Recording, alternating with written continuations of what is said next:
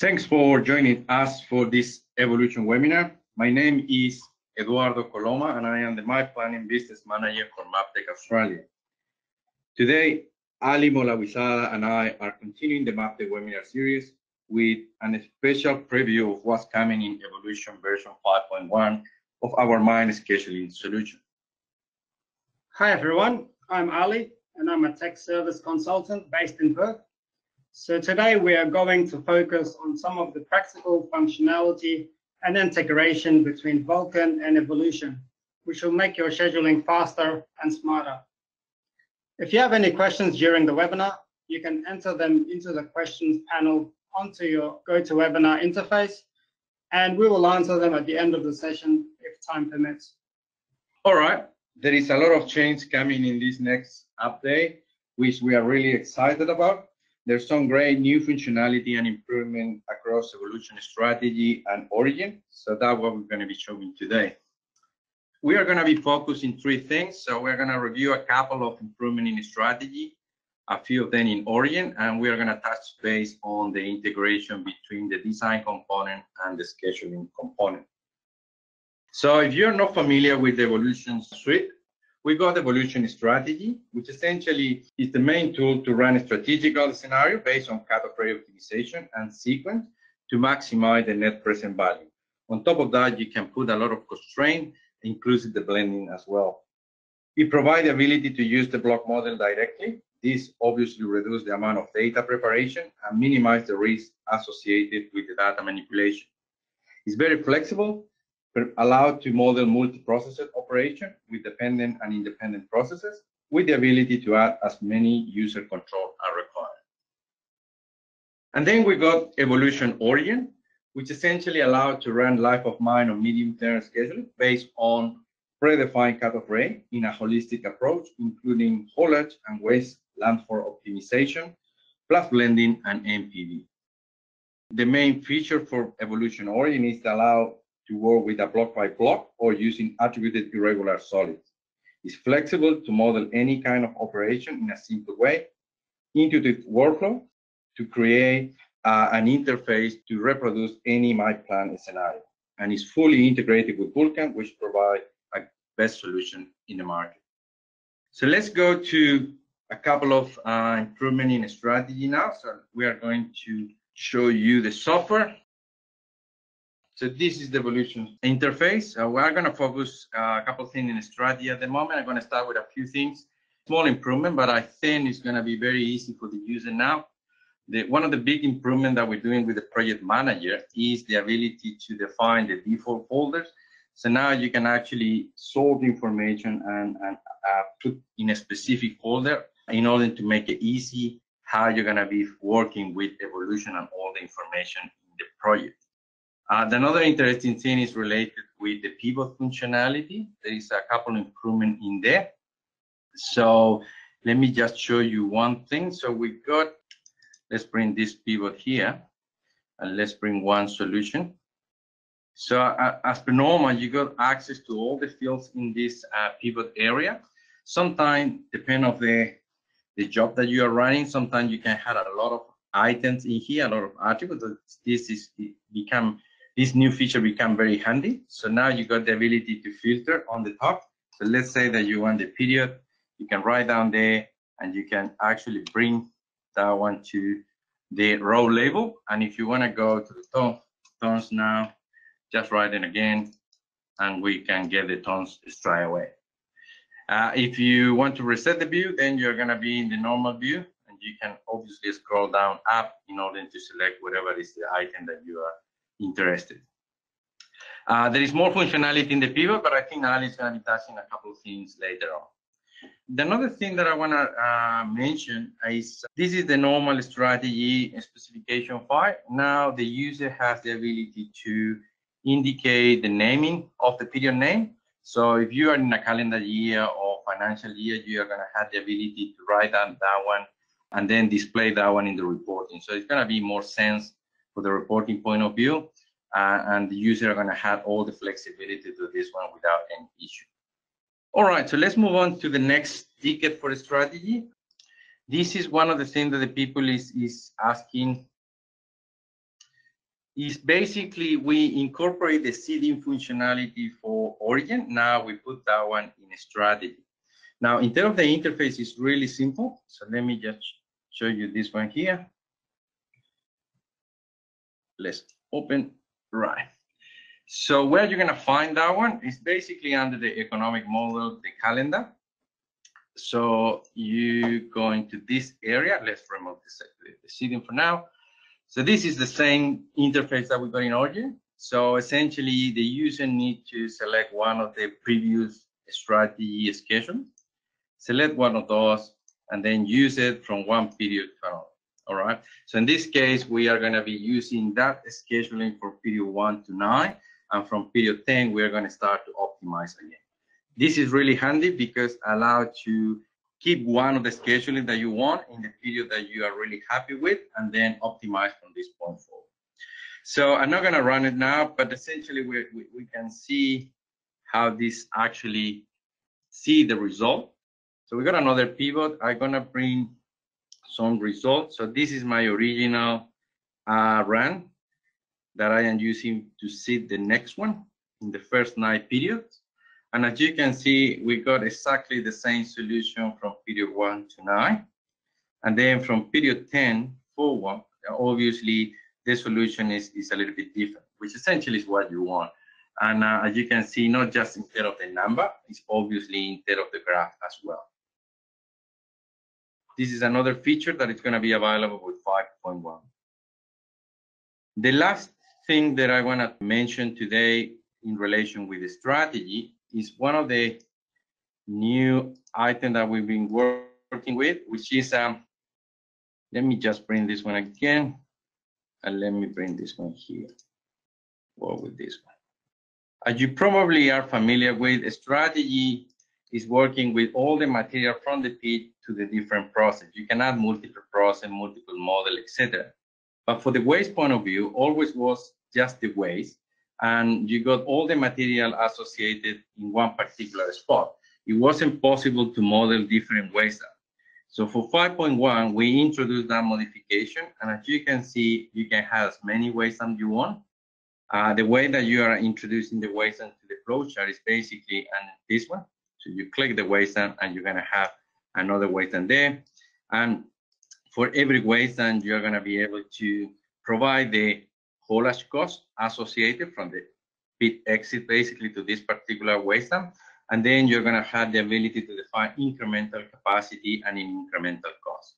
Obviously, when the software is going to be running, he's going to obviously choose the cheapest one, put the material in there, and then if that is full, he's going to move to the next one. So got a solution already here.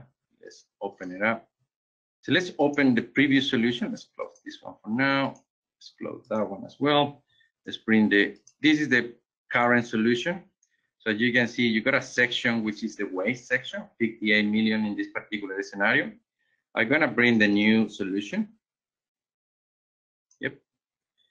And now essentially the user are gonna have more detail associated where is the material goes, particularly for the waste point of view. So the waste dump one, which is the closest one and the cheapest one, essentially is filled first. And then when you reach the capacity of that one, you move forward to the next one. So that is an interesting feature that we got in there. This information is also available through the sequence report. And you're going to be able to see from there, as well as the period name, as I mentioned before. That is basically what we want to share with you today. Just one sneak peek. There is another functionality which allows in a strategy to calculate the equipment hours. So then you're going to be able to calculate tracks, but that is going to be part of the next web. All right, so now I'm going to pass on to Ali, and he's going to be demonstrating a couple of things in Origin, and mainly the integration between the design component and the scheduling component. With you, Ali. Hi, everyone. So before we had Origin solids as a single objective optimization. So now we are introducing what we had in Origin blocks to origin solids. So it'll be a multiple objective optimization. So if I go ahead, pull up a origin setup. So in here, when we select the reserve solids, we can select the material movement or equipment and optional objectives, blend or NPV.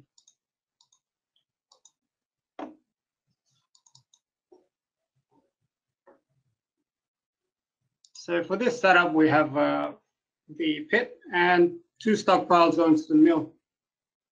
And we're going to demonstrate the blending in here. So as you can see, there's equipment and blend.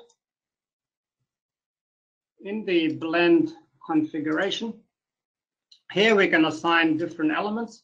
So for example, if it's an iron deposit, put iron.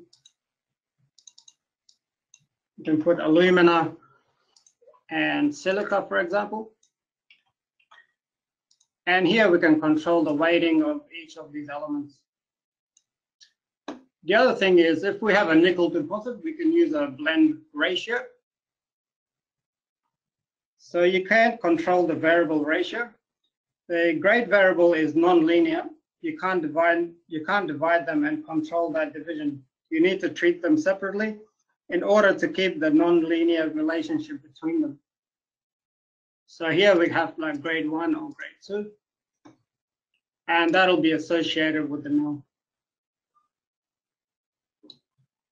Next, moving on, I'll show you the result for the blending. So that's the blend schedule, the grade for that element going to the mill. And the other feature we have here is we can add a lower and upper boundary limit to that field. So as you can see, we are controlling the schedule up to period 9, and it's within specs of the lower and upper boundary. And now we're moving on to the NPV. So the multi-objective NPV. So we have the multiple objective optimization for the solids. And if we go to the objective here, we can see the NPV is highlighted. And we go to the configuration. So this is a new window for the NPV. We have the discount rate, which the user needs to apply, and this is the annual discount rate. So if your calendar has like a monthly or quarterly period, the software will be able to automatically calculate what's the correct discount rate for those periods. Moving on, we have the expression. We can apply an expression, say for example, in the mining cost. Here we have like $2.50 for every bench incrementally at 10 cents. So we can apply an expression like that. We can either choose a variable. So in the processing cost, we can assign a variable, and this variable would have a weighting against it in the flow chart. So you would have to go in the parcel settings and define that category, which is processing cost, and that's cost per weight, which is the weighting for that. So you go back to the window here. So the other thing we can do is you can just assign a value for, say, rehab costs. We can just assign a single value if you like. And as you can see, next to each of these costs, you can see the calendar highlighted. So if you want to control this even further on a period basis, you can do that. So if I select the calendar, you can go to the calendar here, and you can actually assign, say, for example, capital per period, or the processing cost or mining cost, whatever that's in this configuration. So here we go further down into elements. So for a polymetallic mine deposit, you can have different elements in here, and there's no need to calculate an NSR value for this. So we can assign, say, for copper, for example, we can assign the price, the cost, selling cost, and even in the price, we can go back to the calendar and have a variable cost across all the periods, if you like. And this is, you can calculate the revenue for each of these elements. We also have the reclaim cost you can put in there. So for the stockpile, the mining recovery cost, and the screening station, if you have a screening station in there. So let's just look at a result from this. We can go into the schedule report. So in the schedule report, there's a new column we have here called NPV, and this is all the components that's been calculated when we ran the schedule. So you've got your mining cost, processing cost, and capital if you have it in there, and you can see the cash flow there and the total NPV. So in this exercise, we are actually, it's only a 2 objective schedule, so you can actually duplicate this and have blend included in there as well. So you can have NPV, blend, and material movement. The algorithm can manage as many objectives as we want. However, we keep up to 3 so we can visualize the result. And now we'll move on to integration between Vulkan and Evolution. So here we have the Vulkan component. I'll just load this. So we can see here, this is the ultimate pit for this mine site. And these are the cutbacks for the pit. And if I load up the topography, so this is all we need to calculate, to generate the solids for the evolution schedule. So if we go here under mining block generation into the setup, and as you can see, we selected the topography and the stages, and you can add as many stages as you like here. In the attributes section, we can apply all these attributes. There's about 250 attributes you can apply to each of the solid. So that's pretty impressive. We go into the bench section, and in here we can define the bench height and even flitches if you like. And this will all be output into a triangulation folder. So we click OK, and now we go into the mining block generation, and we create the blocks in this option. In here we are using a grid that's a size of 50 by 50 and with a rotation azimuth of 32. So we have a pre-fill option here, which makes it even more simple to use. So once we apply that, we can have a reconciliation report as well to see if there's any volume changes between the solids created from the actual surface and topography to the blocks. So in the reserve window here, we can also flag the reserve to the solids. And so we apply and run. So right now it is flagging those 50 attributes to each of the solids. And there's about 618 solids in this exercise. So we'll just wait for that.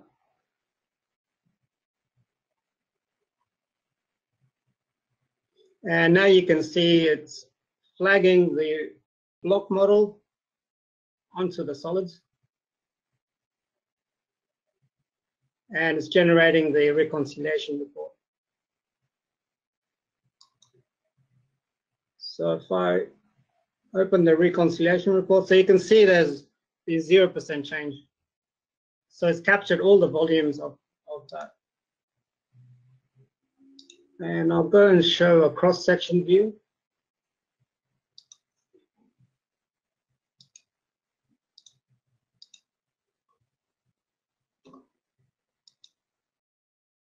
I'll just hide the triangulations.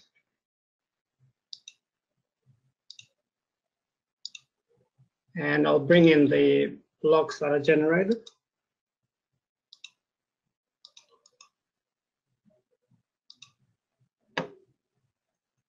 So these are the blocks that are generated, and you can see if I go to one of these solids, sorry,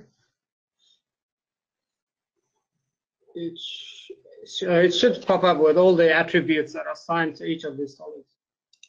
And if I show that in plan view and rotate it, so that's the actual solids that were created. Now we're going to bring this into evolution.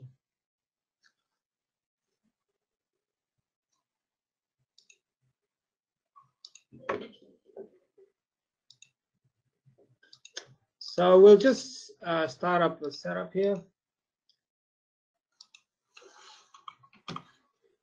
Call it test. And we'll bring in that block model.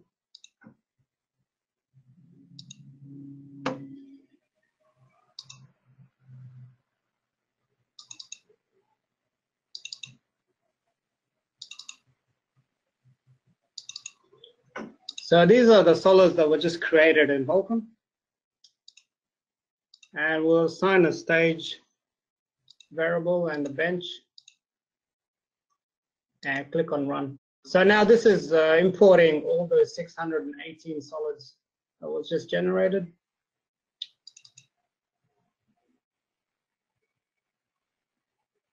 And it's pretty much as simple as that.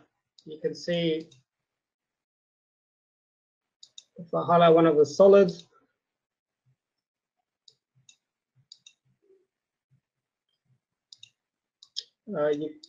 that's the pit there.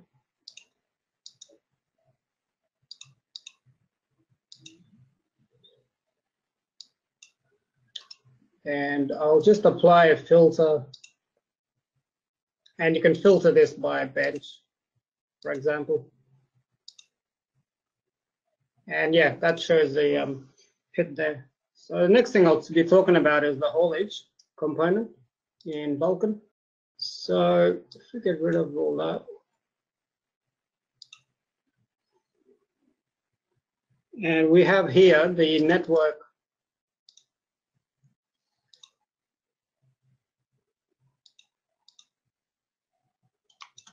So this is the network for the pits that we just saw before. And we're going to bring this into evolution.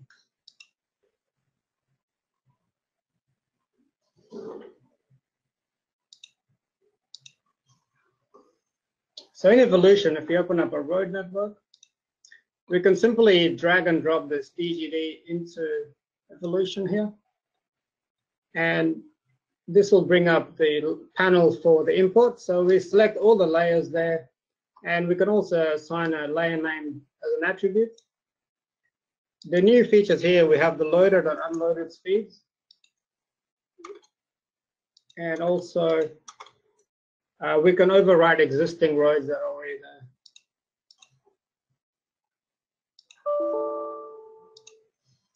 I'll just put a rolling resistance there. So once we bring that into evolution there, we can filter that as well. We can apply a filter there, and we can color it by layer name. So you can see how easy that was bringing the road network from Vulkan to evolution. Now I'll pass it on to Eduardo. Thanks, Ali. That was really good. Thank you for highlighting a couple of modifications in Origin. There is more, obviously, but this is just a sneak peek that we are presenting today. So, all right, so it's time to go to the questions. Let me just check quickly here. Right, so I've got a couple questions in here. I'm gonna pick this one. Ali, if you can answer this one. In the haulers, can I incorporate the long haul versus the short haul? Yes, Eduardo. So by default, the trucks haul by utilizing the shortest distance from the source point to the destination. However, we can force trucks to take a long haul by introducing a force waypoint in the haulage configuration. For example, this could be benefit if you want to be used to dump material to a waste dump that's further away than a waste dump that's in close proximity. Great. Let me just, I'm gonna take this one. What kind of constraint strategy is capable to manage? Well, the strategy has a lot of different constraints. It's very flexible. You can incorporate like a bench turnover, sinking rate, global accumulation constraint, stage accumulation, etc., etc. There's plenty of those constraints, and essentially, you need to remember that because we are optimizing in a global way, it's very important how the theory of constraint are working together too. So back to the question, it's a lot of different constraints that you can use. It all depends what do you want to basically control. Let me pick another one from here. All right, so is the software able to mine without undercutting? Ali, do you want to take that one? So in Origin, we have different types of dependency rules which control the sequence of mining solids. One of the dependencies is called geometric dependency, which can be automatically generated to mine solids that sit above another solid, and this will ensure there is no undercutting. Cool. And the last question that we got here is, how does the software manage the in-pit crushing system? So the current in-pit crushing system you have on the flow chart, you can pick one single mill.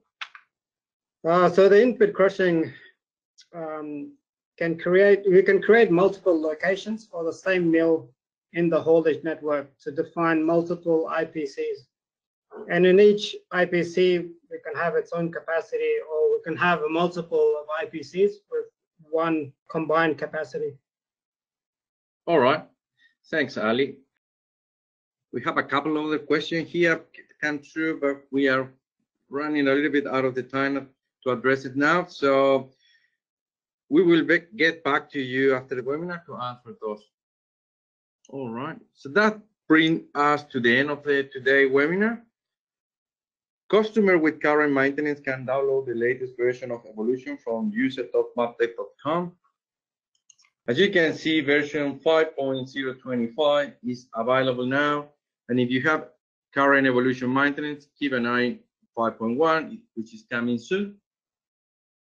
Of course, if you have any question about Evolution, please contact your local Maptech office for any assistance. You can find all the relevant contact details on our website. And if you like to view this webinar again or share this one with your colleagues, it will be available online at maptech.com. While you are there, you can catch up on our other webinars covering a whole range of topics. We will be running additional webinars about other topics in the near future. Thanks again for watching.